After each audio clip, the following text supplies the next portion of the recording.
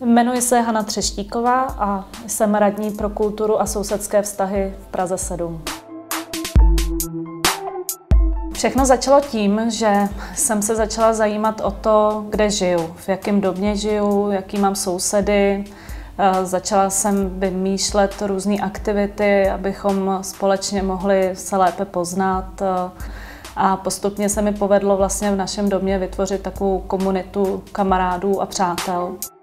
Po jedných volbách jsem byla nespokojená s výsledkem a napsala jsem takový status na Facebook, kde jsem vyzývala svý kamarády, abychom byli víc aktivní, abychom se zapojili víc do politiky a dokázali tu politiku třeba víc ovlivnit. A na základě tohoto statusu se mi ozvalo několik politických stran, abych se zapojila tak, jak jsem burcovala. Já si myslím, že důležité je nejenom burcovat lidi, ať něco udělají, ale opravdu pak stát a přihlásit se nebo něco udělat.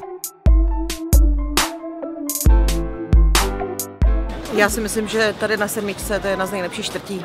Známkou dobré čtvrti, kde se dobře žije, jsou mimo jiné i dobré mezilidské vztahy a to je právě jedna z věcí, na kterých se snažím tady v Praze 7 pracovat, aby si lidé navzájem pomáhali, aby navzájem byli dobrými sousedy.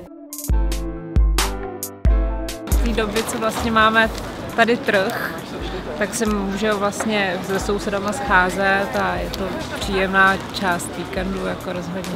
Takové dvě důležité akce, které jsou po celé čtvrti, je Máme otevřeno, což je akce všech galerií tady v Praze 7, které otevírají v 1 odpoledne své dveře a kdokoliv má zájem, tam může přijít a nabízejí různé speciální programy.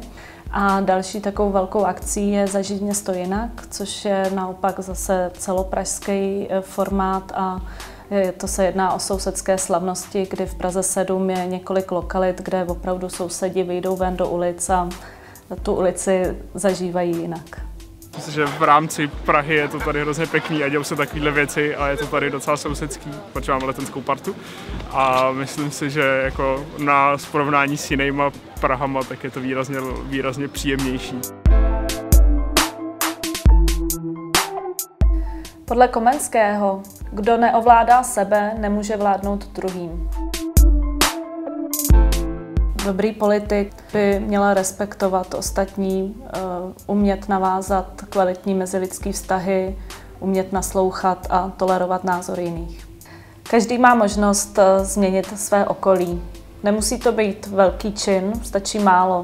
Stačí, když jdete po ulici, tak neodhazovat papírek od žvejkačky nebo uklidit po svém psovi. Pozdravit sousedku nebo pomocí s nákupem. Stačí tyto malé činy, které pomáhají všem k zlepšení života. Vnímejte to, kde žijete a kdo žije kolem vás. Zapojit se můžete kdekoliv. U vás v domě, u vás v ulici nebo ve škole. Každý má vliv na to, jak bude vypadat místo, ve kterém žije.